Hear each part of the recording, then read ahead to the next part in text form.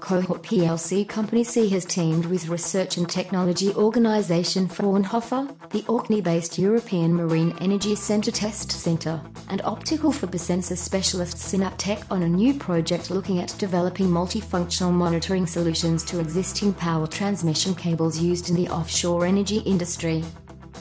The Cable Lifetime Enhancement via monitoring using advanced thermal and electrical infrastructure sensing Clematis technology feasibility study is a 12-month project that will ultimately lead to better maintenance and repair of underwater cables.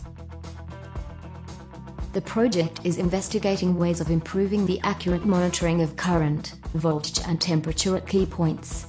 The combination of electrical current/voltage sensing alongside cable temperature, vibration and motion detection, using standard optical fiber, would create monitoring and maintenance capabilities not currently available to the industry.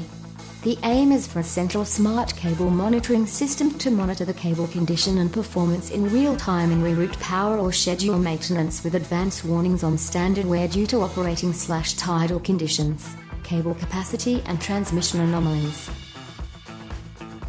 C and European Marine Energy Centre Test Centre are providing market intelligence and test equipment and facilities to enable Fraunhofer and Synaptec to test their equipment in real-life conditions.